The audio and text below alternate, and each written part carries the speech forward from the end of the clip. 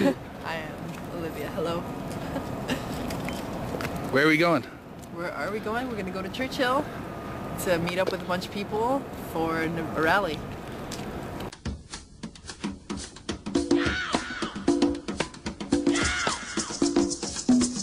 Yeah, they were like sick of Stephen Harper fucking up our treaties and not respecting us as a sovereign nations and things like that. And so, I don't know. And this is just basic knowledge for you? Yeah. They just kind of banded together and that's how they started it up. But it was on the media. I guess CBC kind of picked it up with Teresa Spence when she's fasting and stuff like that. Or because she wanted to meet with Stephen Harper and the Queen to renegotiate or to talk over the total like... So she wants to follow a meeting to those meetings they kind of just ended like hundreds of years ago. They just stopped calling back. Pretty much, exactly. She's like, remember that one time that we signed these treaties that we made deals about things and you were supposed to talk to us about stuff and you haven't done that ever? Yeah, because we have lawyers now. I'm a little bit pissed off about that, yeah.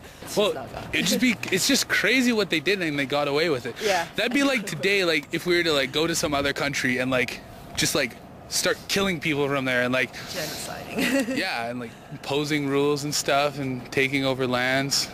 Yep. That doesn't happen then, like, though. and fucking smallpox blankets, like holy shit, like oh my gifts gosh. of disease. Like I hope that you all die and that we never see you again.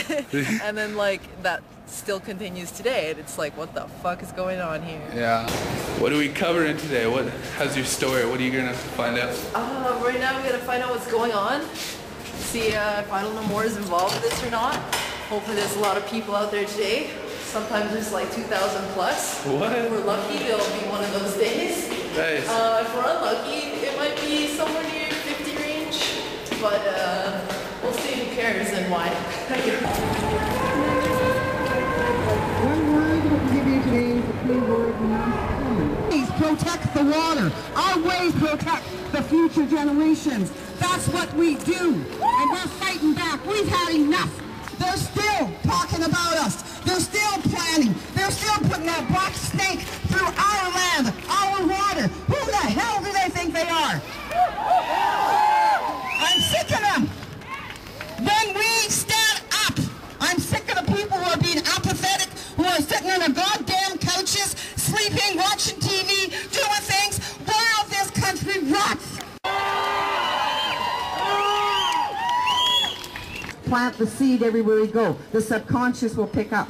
I go everywhere I go, no matter what. I will take a moment to say, I will know more wherever I'm standing, so that awakening starts happening, so people start realizing this is a major movement that needs to take place across the land. It's not for the few selected people who are going to take time out of their precious day to come and talk or to come and spend time together. I see the same people, but there's been people, hundreds here. Where are they? Your goddamn bullshit and what do you think? What's going on? People about progressive Alberta, this lady's very passionate, Prime Minister, progressive Alberta. Who's progressive? All the truth that who the hell is benefiting? Not my people, and certainly not those who are mentally challenged, and certainly not those who are homeless in this city. We literally dig up its blood, its black oil, and sell it to each other and kill each other for it. What do you think? Like, what's with the numbers here? Can you tell us about that? Yeah, I don't know. I'm really severely disappointed. I thought there was going to be a much bigger crowd.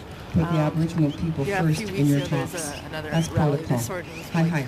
Probably upwards of 1,000 people, so the people who are here do care. They don't speak the language of understanding. They care. They don't hear you. For me, it's like they cared enough for because 3 people, you know, each. So for all the people who don't care, maybe these people can care enough to bring in a bigger crowd next time, because this is never the end of the road. With all the rules and usually how these things go, it's never just a one-time event. It's always like that's more what they're than once. saying. Who's this woman? And it's time for us to use their language. Maybe we can interview her then after. Okay, yeah, for sure. How'd it go? How do you think? It's alright. Freezing cold out. Yeah. Not enough bodies to keep us warm. Sometimes just kind of goes like that when there's not enough publicity or preparation before the event. So hopefully next one will be a lot bigger, at least like 4 times bigger. But Yeah, I guess it went well. Talked to some people, found out what was going on. Got a little bit of energy back on. I mean, we gotta keep our waters and trees safe. People who do care won't stop caring, and the numbers could only go up because, yeah, you can't unlearn something you learn. You know, you just can't unlearn anything, and we're dealing with facts here. Like, our jobs won't matter if we don't have clean water to drink. We'll be dead. So. Well, I'm Olivia, and thanks for watching, thanks for your time. Keep on keeping on. Derp, derp.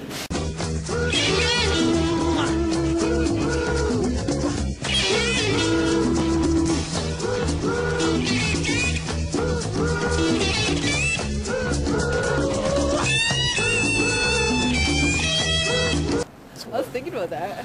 Really? Would you get your tongue pierced? No. Would you get anything pierced? Just my nipples together. Together. Nothing else. Awesome.